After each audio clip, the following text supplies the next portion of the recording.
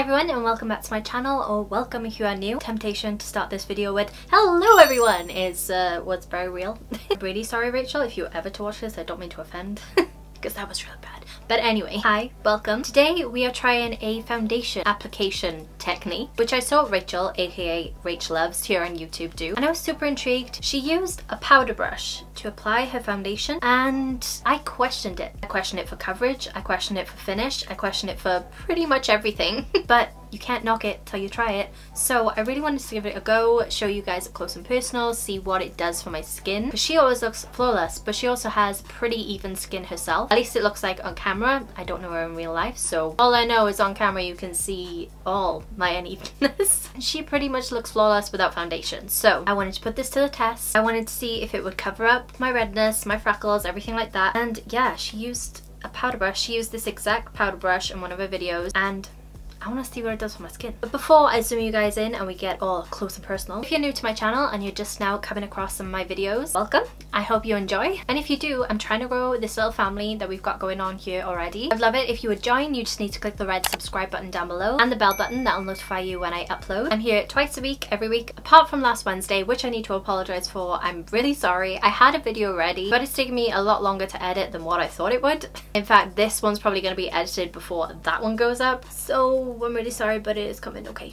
But yeah, if you are new, don't forget to subscribe. If you like me testing these kind of techniques that people are showing, don't forget to leave a little like on the video. I have a few other techniques that I really want to try. For example, Jackie Einer's putting on powder before the foundation, which I'm really questioning that one. And also Tati did a video with Scott Barnes and I thought I'd do a video about like what I learned from watching that video. Does that make sense? Because he does some crazy stuff. I don't know, I just want to test it and see if it would work for me. But yeah, if you want to see more videos like this, give a thumbs up. But without further ado, let's zoom you guys on in and see what this powder brush is going to do to my foundation. Okay, I better put my hair back. Okay, so now we are prepped. Put my primers on, my Access primers, which I use 3. I just like it, okay, don't judge me. So for my foundation, I'm going to use one of my favorites, which I know how it performs, and it's the Revolution Pro Foundation Drops. So what kind of concerns me about the way she applies foundation is she puts it like all over her hand, and I understand the concept. It's to warm up the product, so it's really gonna like melt into the skin, but it's just so messy. But I'm gonna do as she does. I'm just gonna put a few drops in my hand. This feels so wrong. I've done about 3 drops there. The whole concept of this is so you don't use too much foundation, so I've just added a few drops and I'm just gonna like spread it all over the hand like she does, and I'm just gonna leave it there for a few seconds. And then what she does is she goes in with her powder brush and she just taps it into the foundation on her hand and then starts kind of stippling it. I don't know how I'm gonna hold my mirror now. It's gonna be so awkward. Okay, so I'm just gonna kind of dab the top of the bristles in, get a nice coat of the foundation on there, and let's just I cannot see a lot of coverage going on. Dab a little bit more roughly in there. She said this allows you to control the coverage, how much product you're using. I just feel like, although I'm using less product, I feel like I'm gonna have to go in with more product because I've used a lot of what was on my hand there, and I feel like this in itself is just wasting a lot of product, if you know what I mean. I'm gonna try and sweep up a little bit more of that because it's just going on my hand.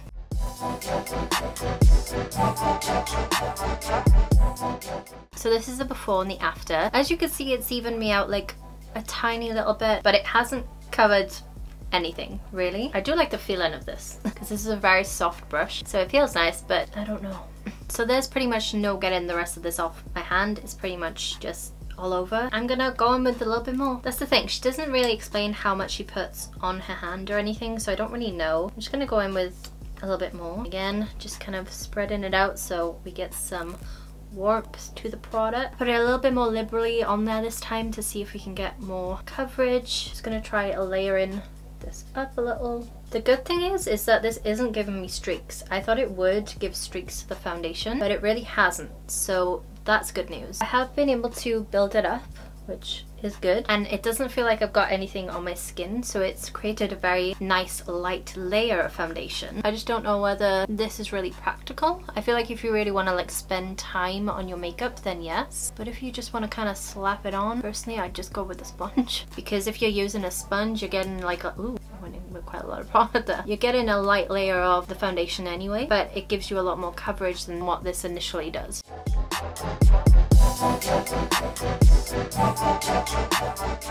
Again, I feel like I need to go in with some more drops on my hand. I'm like running out of this foundation. I swear I bought it back up somewhere, but I don't know where it is.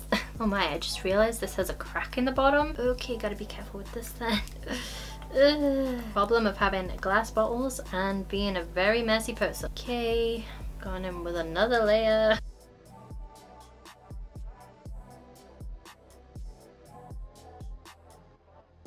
This is a very kind of a dewy, fluid foundation, so I don't know how this would work for more matte formulas because it may kind of like stiffen up and not allow you to blend it that well. Obviously, I'm only speaking hypotheticals, but I imagine it to be a lot harder to blend than this foundation. Why I decided to do my brows before I did my foundation today, I don't know, because I'm just making my life hard now. I don't have a precise application. Oh god.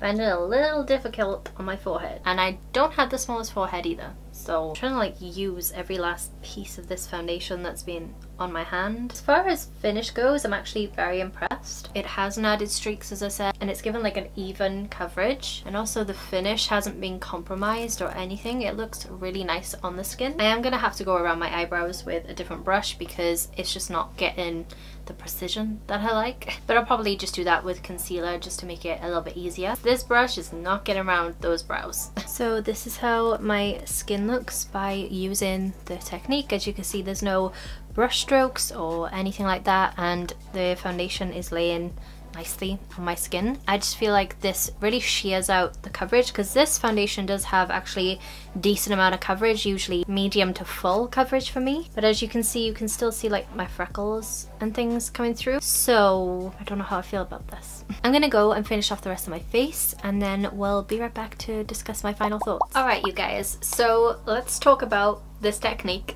and what I think about it. So personally, I don't think it's for me. I get the concept and I get the idea that, you know, you're warming up the product on your hand so it's nice and ready to absorb into the skin, and that you can control layers and that you get a really nice sheer application with it and you're not using a lot of product on your face. But personally, I just feel like I didn't get enough coverage with this technique. If you've got pretty much like flawless skin already and you don't need a lot of coverage and you don't need a lot of evening out, then this would work really well for you. But because I have like redness and I have freckles and everything like that, it just didn't give me the coverage that I needed, that I yearned for. I also felt like I used more product and I wasted a lot of product because it was on my hand, and then I just ended up wiping it off with a makeup wipe. So for me, it's just a no-go. My skin does look pretty good, but I can still see like my freckles and discoloration coming through, even though I did 2 layers of foundation, which usually with this foundation I don't really have to do more than 1 layer. This is no shade to Rachel or anything like that. I love her videos and subscribed. She's a very thorough reviewer and she makes really good videos on YouTube, so I highly recommend her channel. But that is what these videos are for, to see if they're going to work for other people, because not everything works for everyone, and I want to test out all the techniques that are out there. I want to learn. That is something that I love about YouTube. You can learn new techniques that you would have never thought of, and you can find new products that you'd never try, and you can, you know, YouTube is an amazing thing, and I just wanted to test this out for myself to see if it would work, because she just looks so good whenever she does it. She makes it look easy. How do you do it, girl? But yeah, that is it for this video. If you want me to try the other techniques like the Jackie Aina powder before foundation, Scott Barnes's techniques, then please leave a thumbs up on the video. It helps me out a lot because then I know what you guys want to see, and that's the most important thing. Don't forget to subscribe and hit the bell button down below so you get notified of all of my future uploads. And yeah, I hope you're having a wonderful day wherever you are in the world, and I hope you tune in for the next one. Till then, bye guys. Something about my hair today is just looking so wrong and I can't work out what it is. Please, hair gods, help me. Is my camera crooked? It's full on crooked. Oh my god. 1 second.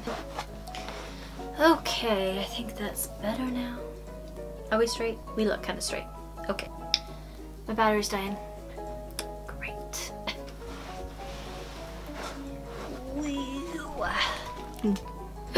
And you can find more, and you can find new products that you would thought, and you can find new products that you would